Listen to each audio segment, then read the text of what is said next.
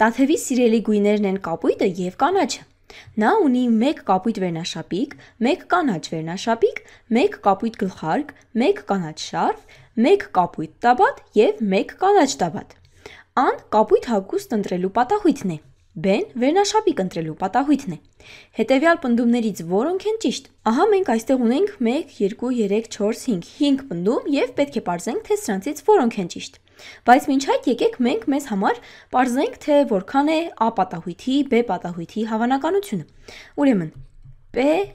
A պատահույթի հավանականությունը։ Ան կապույտ հագուստ ընտրելու պատահույթն է։ Ուրեմն մենք ունենք 1, 2, 3, 4, 5, 6 հավասարահնարավոր ելքեր և պետք է պարզենք, թե դրանցից որոնք են համապատասխանում A պատահույթին։ Ուրեմն հայտարարում մենք ունենք 6, իսկ համարիչում մենք կունենանք 1, 2, 3, ահա տեսեք մենք ունենք 3 կապույտ հագուստ, ուրեմն համարիչում 3 և 3/6 հավասար է 1/2, ահա, ուրեմն տաթևի այս հագուստներից կապույտ հագուստ ընտրելու հավանականությունը 1/2 է, հիմա պարզենք, թե որքան է B պատահույթի հավանականությունը, այսինքն վերնաշապիկ ընտրելու պատահույթի հավանականությունը, ահա, ուրեմն մենք նորից ունենք 6 հավասարահնարավոր ելքեր, հայտարարում 6, իսկ համարիչում պետք է գրենք բոլոր այն ելքերի քանակը, որոնք համապատասխանում են B պատահույթին,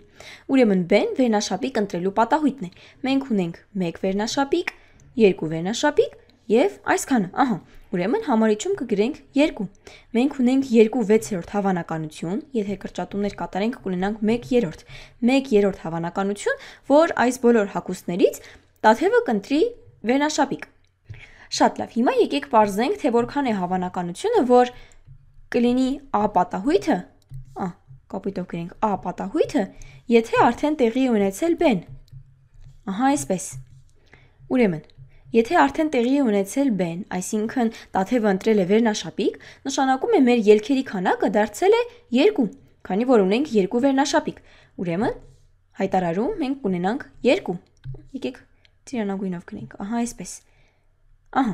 և որքան է հավանականությունը, որ տեղի կունենա A պատահույթը, ունենք ընդամենը 1 կապույտ վերնաշապիկ, հետևաբար համարիչում կունենանք 1, ահա, նշանակում է A պայմանով B-ն, այսինքն եթե տաթևը արդեն ընտրել է վերնաշապիկներ և դրանցից պետք է ընտրի կապույտ հագուստ, դրա հավանականությունը 1/2 է։ Շատ լավ, հիմա պարզենք, թե որքան է հավանականությունը, որ տեղի կունենա B պատահույթը,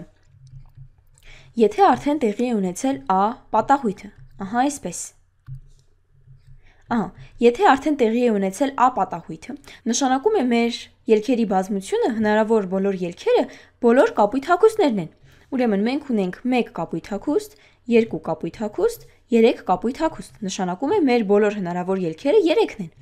իսկ որոնք են բավարարում B-ին, այսինքն որոնք են դրանցից վերնաշապիկ, մենք ունենք ընդամենը 1 վերնաշապիկ, հետևաբար հայտարարում կունենանք 3, իսկ համարիչում 1, քանի որ եթե տեղի ունեցել A պատահույթը նշանակում է բոլոր հնարավոր ելքերը 3-ն են, բոլոր 3 հագուստներն են, իսկ դրանցից վերնաշապիկ է ընդամենը 1-ը, ահա, ստացանք 1/3, հիմա եկեք պարզենք, թե որքան է հավանականությունը, որ տաթևը կընտրի և կապույտ հագուստ և վերնաշապիկ, այսինքն տեղի կունենան երկու պատահույթները միաժամանակ, ուրեմն A հատած B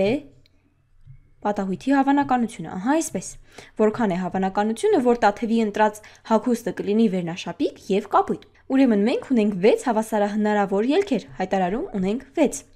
իսկ համարիչում մենք կունենանք բոլոր այն ելքերի քանակը, որոնք և կապույտ են և վերնաշապիկ, և ինչպես տեսնում եք այս բոլոր հագուստներից կապույտ վերնաշապիկը ընդամենը 1-ն է, ահա սա է, հետևաբար համարիչում մենք կունենանք 1, ահա, հավանականությունը, որ տաթևը կընտրի կապույտ վերնաշապիկ 1/6 է։ Հիմա եկեք պարզենք, թե այս բոլոր պնդումներից որոնք են ճիշտ։ Ունենք A-ի հավանականությունը պայմանով, որ B-ն արդեն տեղի է ունեցել, հավասար է A-ի հավանականությանը։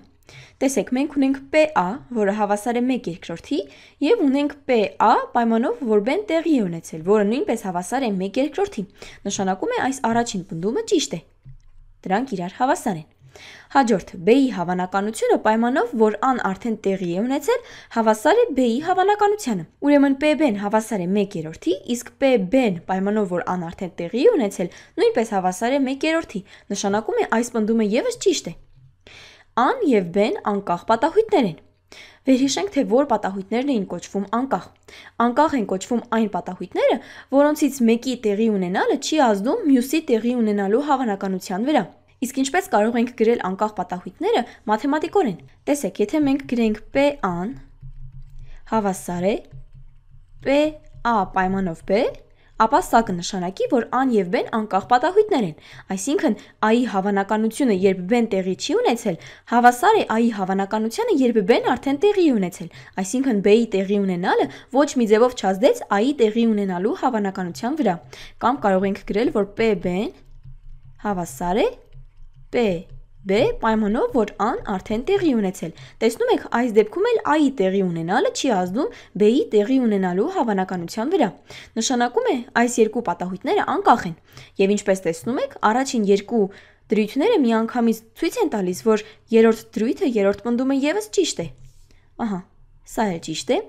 A և B պատահույթները կախված են միմյանցից։ Իհարկե ոչ, քանի որ մենք նախորդում արդեն նշեցինք, որ դրանք իրարից անկախ են, ուրեմն սա սխալ է։ Եվ P-A և B-ն հավասար է P-A անգամ P-B։ Եկեք տեսնենք, ուրեմն մենք այստեղ հաշվեցինք P-A հատած B-ն։ P-A հատած B-ն, գիտենք, որ հավասար է 1/6-ի։ Եթե սա հավասար է P-A անգամ P-B, ուրեմն սա հավասար է 1/2 անգամ 1/3։ Ահա, և սա հավասար է 1/6-ի, այո, սա ճիշտ է։ Բացի այդ, մենք սա կարող էինք պարզել նաև այն դրույթից, որ A-ն և B-ն անկախ պատահույթներ են։ Ինչպես գիտեք, P-A հատած B-ն հավասար է, եկեք այստեղ գրենք P-A հատած B-ն հավասար է P-A անգամ P-B պայմանով, որ A-ն արդեն տեղի ունեցել, կամ սա հավասար է P-B անգամ P-A պայմանով, որ B-ն արդեն տեղի ունեցել։ Եվ քանի որ այս դեպքում ունենք անկախ պատահույթներ, այսինքն P-B պայմանով A-ն նույն P-B-ն է և P-A-ն նույնն է ինչ P-A պայմանով B, ապա ստացվում է, որ P հատած B-ն հավասար է P-A անգամ P-B, քանի որ սրանք անկախ պատահույթներ են և մեկը մյուսի վրա ոչ մի ձևով չի ազդում։ Հետևաբար կարիք չկա անիմաստ բարդացնել մեր բանաձևը և գրել P-A անգամ P-B պայմանով, որ A-ն արդեն տեղի ունեցել, քանի որ P-B պայմանով, որ A-ն արդեն տեղի ունեցել, նույնն է ինչ P-B-ն։ Ահա, ուրեմն վերջին պնդումը ևս ճիշտ է։ Նշանակում է այս բոլոր պնդումներից սխալ էր միայն այն, որ A-ն և B-ն իրարից կախված են։ Ոչ, A-ն և B-ն անկախ պատահույթներ են, և մենք այդ ամենը շատ հստակ ապացուցեցինք։